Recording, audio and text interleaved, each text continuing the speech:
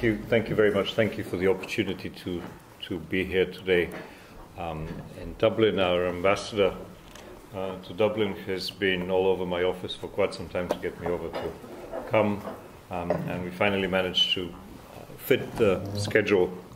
And it somehow worked that just before coming to Dublin, I was in Wilton Park for a discussion on Bosnia, and just before that, I was in Kosovo for a discussion on Kosovo, and that somehow nicely transits into this trip to Dublin, where we had a very productive and useful meetings yesterday with the foreign minister here to speak a little bit about what's going on in Europe, and particularly what's going on in Europe by the end of this year, and most particularly in December.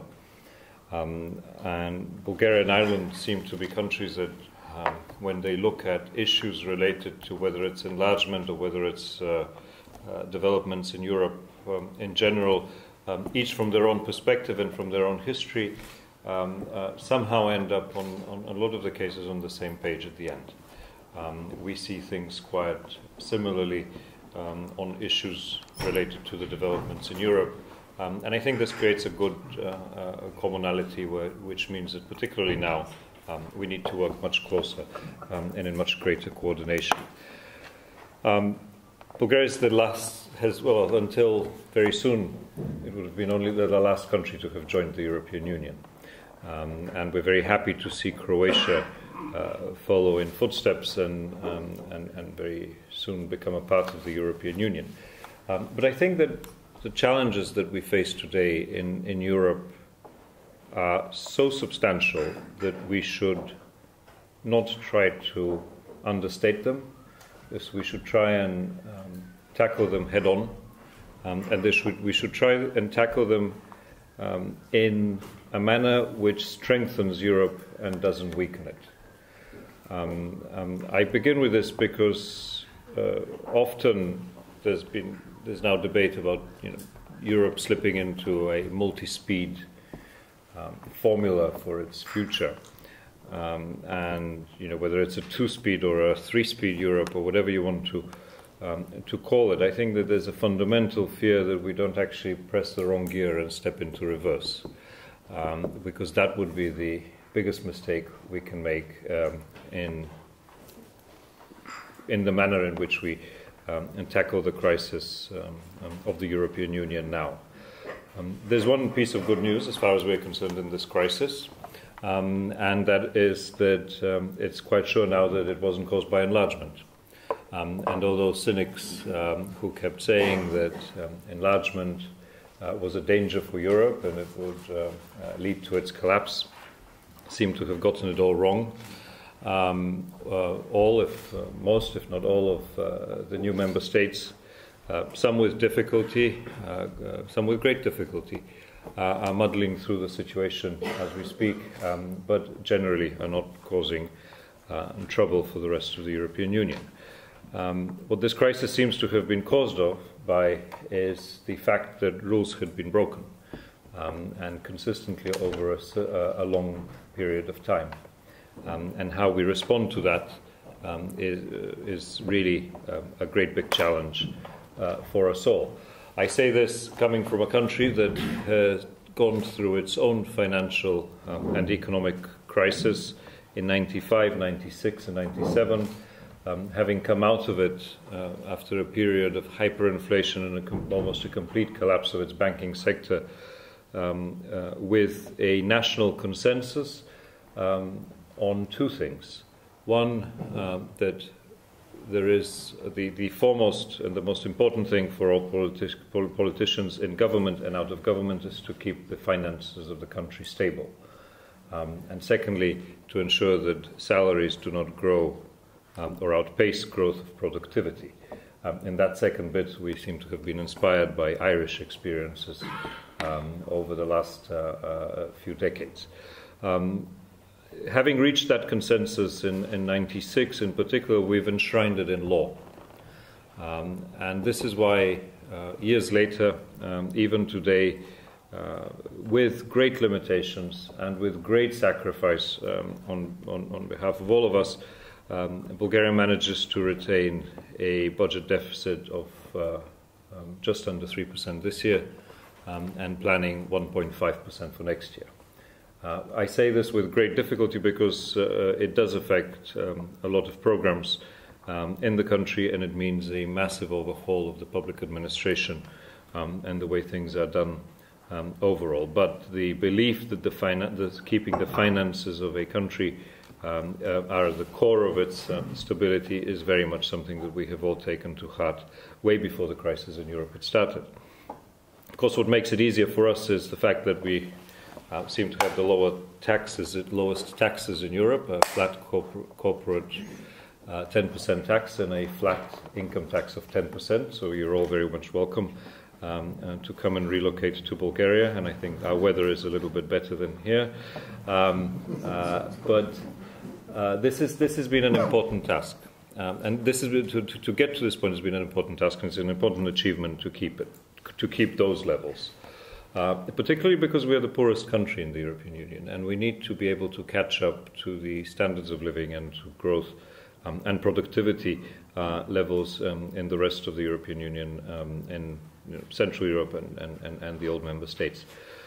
So this low tax base is in a way one of our instruments to try and stimulate growth and investment, to try and catch up quicker. I say this very much at the beginning because I hope it signifies that we're not great big fans of tax harmonization in Europe, unless, of course, it harmonizes at the levels of our taxes. We'd be very happy to see that, but there's hardly any chance of that happening. But we believe that it is important, as we address the crisis in Europe, to understand that there still remain differences within the European continent in terms of opportunities, in terms of standards of living, in terms of sources of economic growth. And we need to strengthen those parts of Europe that, for historical and for other reasons, are on the catching up side, and allow them to also be able to move forward in a manner that supports our growth targets in Europe, but it doesn't let go of whole regions or of whole countries in Europe. So this is sort of a second covenant within our own domestic agreement on how we tackle the crisis currently that we face on the continent. Of course, how that translates into debates in Brussels is very, very important for us. And here, I believe that Bulgaria is one of those countries that definitely does not want to see a multi-speed Europe in which countries end up divided in permanent structures based on agreements reached on economic policy coordination or other areas. However, we're not a country that wants to stay aside from the further integration of Europe. We're quite happy with seeing Europe come together and integrate further. And in this, our positions have been very, very consistent and very carefully balanced, because our own economy, being small and completely open to the rest of the Union, is very much influenced by developments in countries like Germany and the direction that their economies take. But also our economy is very much affected by the perception of the region in which we live. And I say this as a particular concern because the fact that we now have the situation in Greece that we've had for some time causes great concern for us. Greece is our neighbor. It is traditionally, I think, the first or the second biggest investor in the country, or at least one of the top three. We have about 20 or up to 30% of our banking sector is owned by Greek banks. We have been isolated from the Greek crisis until this point. Indeed, some will argue that we've seen a strangely twisted positive effect with Greek companies relocating north of the border as the situation in Greece continues. Well, that's a little bit some people actually in Bulgarian media will be quite happy about that. I'm not really sure that we should be very happy about that, because we want to see our neighbors come out of the crisis as quickly as possible and in a manner that is sustainable. But very much along the lines of policies that we have undertaken over the years, including strict fiscal discipline, containing budget deficit, and limiting public debt, indeed. Now, I said about perception, because even though Bulgaria is not affected on a daily basis by the crisis, in Greece, the perception that the whole region is affected by the Greek crisis is there. And this obviously limits the foreign direct investment in the country, and it creates obstacles that weren't there before. This is one challenge which we're trying to address as a government, to reach out beyond this perception and look for new markets and new investments in our own economy, particularly within the Gulf, the Middle East, the broader Middle East, and the rising powers of China, Brazil, and others. And obviously, having a Brazilian president whose father was born in Bulgaria and has a Bulgarian name helps, to some extent, at least in that part of the world. So this is indeed a challenge. The second challenge, and I come back to Europe, is that in our part of the world, foreign policy still matters. Often these days, and I personally find it extremely annoying, is that every time we try and have a foreign policy discussion with somebody, it ends up about a discussion about the crisis in Europe, and we don't really talk about foreign policy. But in the Balkans, foreign policy really matters. And particularly now, as we head towards the December European Council, where hopefully decisions will be taken on Serbia, on Montenegro, and the rest of the enlargement, or the European perspective for the Balkans beyond Croatia's accession. It matters because we believe very strongly that no country can be an isolated island from its own environment. And if there is uncertainty in our neighbors, if there's uncertainty in the perspective or the future of our neighbors, or the policies that they have, be that in Greece, be that in the Balkans, be that anywhere else, it creates constraints for our own economy and for our own growth. And this is why I hope sincerely that we will, as we head towards the December European Council, our heads of state and government will be able to take decisions that go beyond Croatia's accession to the European Union. If it would be unfortunate if Croatia were welcomed in the European Union and no progress be seen with other countries in the region, that would not send the right signal to reform-minded governments or public opinions in the region and of the Western Balkans, and sending that signal is quite crucial. So for us, from our own little perspective, it is very important to extend a hand to Montenegro, and particularly in December, and to look forward to extending a hand to Serbia, and not to forget Kosovo, and not to forget the fact that there is one country in southeastern Europe, still the only one.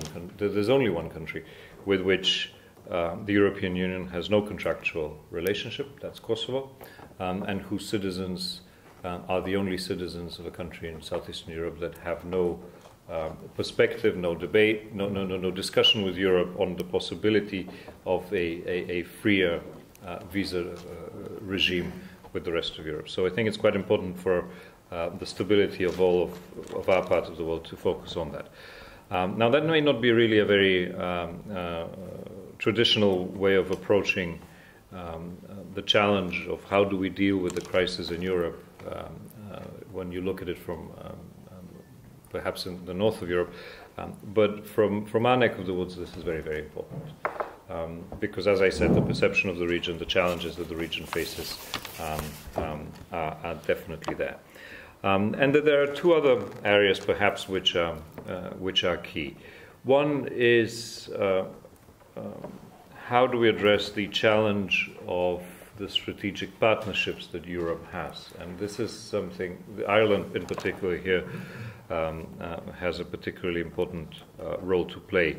There's much debate in Brussels.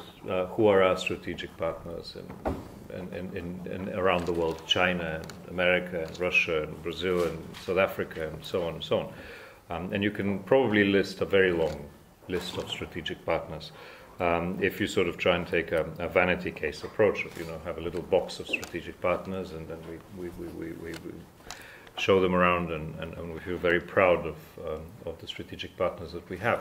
But it's very important to understand that it is essential for finding a solution to the economic crisis in Europe and for strengthening Europe's role in the world, that we begin distinguishing between strategic partners and strategic partnering on specific issues with countries. Bulgaria believes very strongly that if we have one strategic partner in Europe, that is the United States of America. With all the differences that we may have, with all the debates that we may have as to foreign policy issues or economic policy issues, it is very important for us to retain that and strengthen that partnership. Recently, there was a transatlantic trends survey which came out, I think, a few months ago, in September, which showed a dramatic change in public opinion. That 50% of European public opinion still thinks that America is the key partner for Europe. For the first time, more than, or just over 50% of U.S. public opinion thought that Asia was America's strategic partner, not Europe. And I think this certainly reflects developments at a global level, but it is in our European interest to strengthen that partnership much more and invest much more, perhaps than we've done in the past.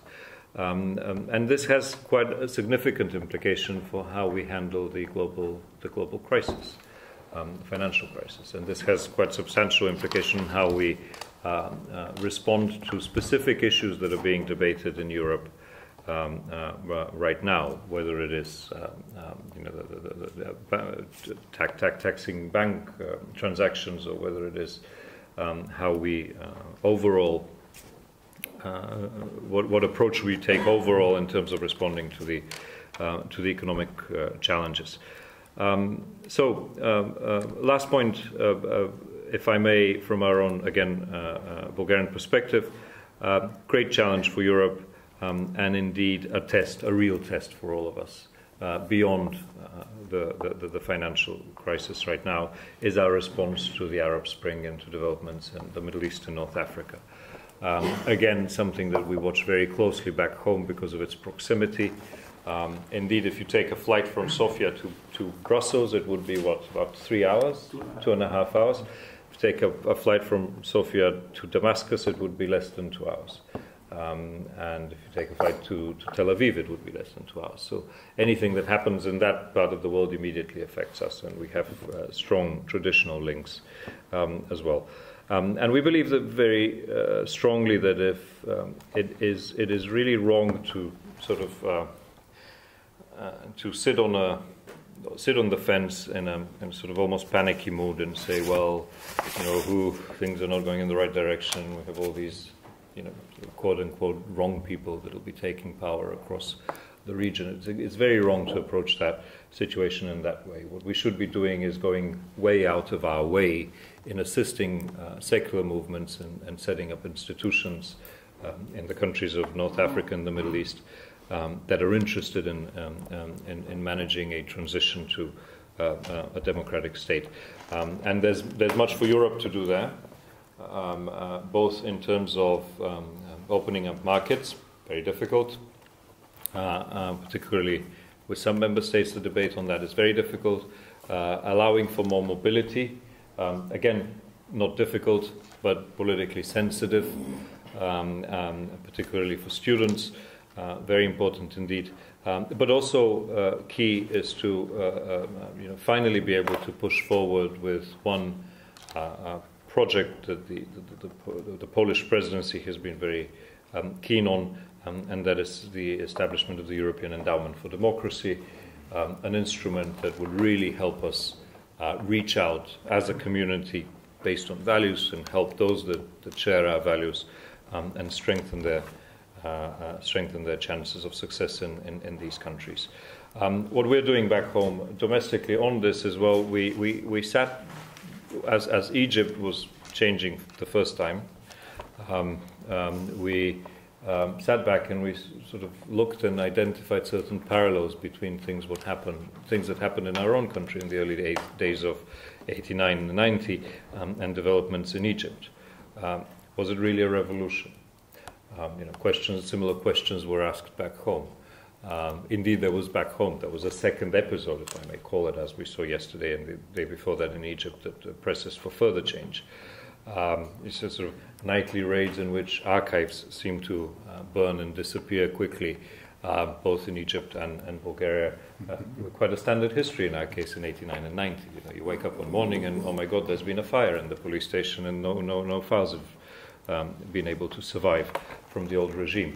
So we figured out that there are these different similarities and, of course, many, many differences.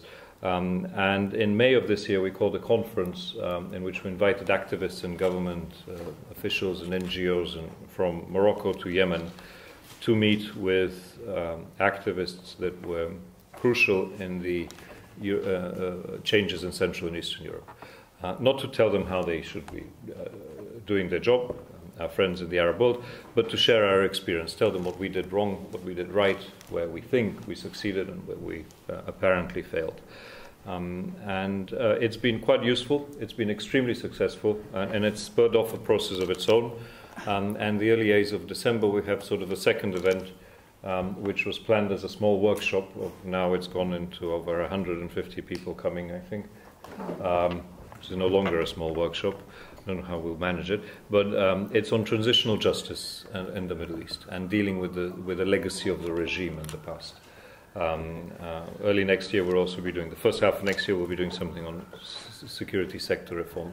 So our own domestic attempt in helping that is to create an environment in which we can at least have a tool through which we share our experience with our friends in the Arab world, hopefully help them avoid the mistakes that we did, with the belief that if we are able to extend our community of values, if we're able to share our freedom with the regions beyond us, that will help our own country and the environment in which our economy can succeed and can move forward.